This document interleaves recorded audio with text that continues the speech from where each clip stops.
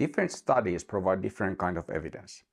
In this video, I will explain what is strong evidence and what is weak evidence. For example, if you go and interview one manager in one case, your data is a lot weaker than if you follow 10 cases over 3 years and interview 30 people from each case. So how do we judge what is the quantity and what is the evidence value of our data and what kind of different studies can we do? The first question is, why don't we just ask successful people? If we want to understand, for example, what makes a person a successful entrepreneur or a successful business executive or successful innovator, why just ask Elon Musk? He's the richest person in the world, and he has started many very successful companies. There are a few problems about this approach. One is that there's this thing called fundamental attribution error, which means that when we ask people to evaluate themselves, they tend to attribute positive outcomes to what they did and negative outcomes to circumstances.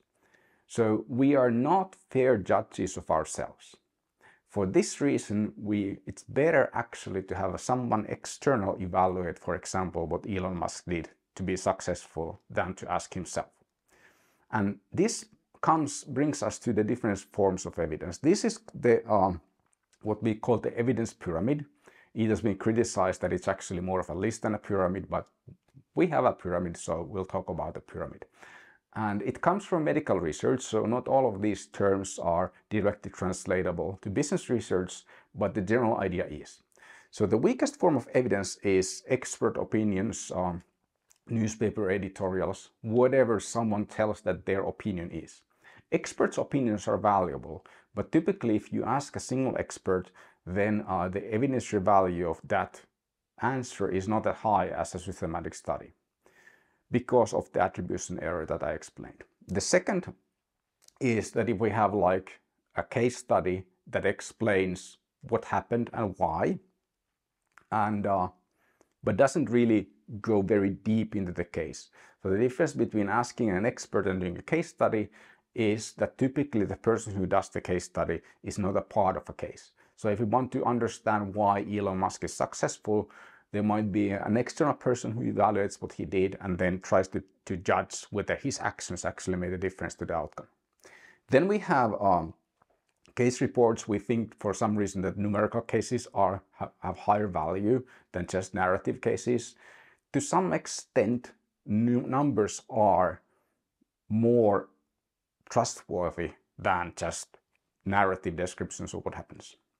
Then we have a case series. So the case series means that we have basically multiple cases that we study.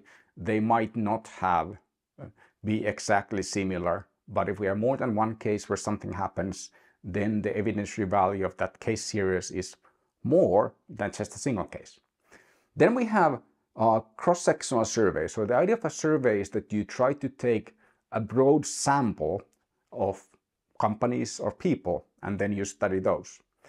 The difference between a case series and cross-sectional survey is that the case series is a smaller number of cases, maybe 4, 5, 10, and surveys typically are tens or hundreds of people or companies. So we have a larger sample size in a survey. We can study the phenomenon in a broader setting. So generally, a well-done survey, it has higher evidentiary value than a single case. I'll talk about more in details the advantages of case study versus survey later on in a different video. Then we have case control studies, and this idea is that instead of following multiple cases, we choose a case that did something and we choose a case that did not do something. So we try to have kind of like an experimental situation where we observe the treatment and control in a natural setting.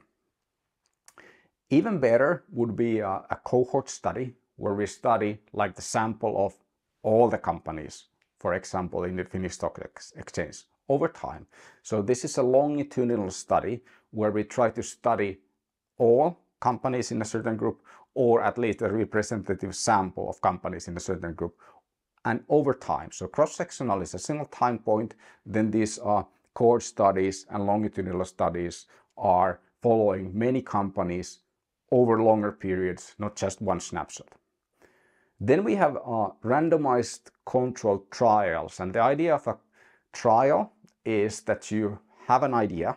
Let's say we have an idea that certain innovation practices work better than other practices, or certain pay-for-performance programs work better than normal employee compensation, like just fixed salary. We randomize our participants into two groups. One does what they do usually, and another one, and the other group is the treatment group, and they apply the protocol that we prescribe, and then we follow what is the outcome. These are not very common in business research if we study companies, but if we study people, then organizational behavior, there are lots of experiments. And the idea of a trial is that you experiment with something in the field. And then finally, we have systematic reviews. The idea of a systematic review or a meta-analysis is that instead of doing a single study yourself, you collect systematically all evidence for every study done this far. So if we have, let's say, 100 studies done on a topic, then we collect evidence from those 100 studies, and then we make an aggregate conclusion. So we can go from expert opinions about the single case to more rigorous study of a single case, to multiple studies, cross-sectionally, surveys over time, trials, and then aggregating existing research evidence. When we go up higher in the pyramid, the more stronger our evidence is.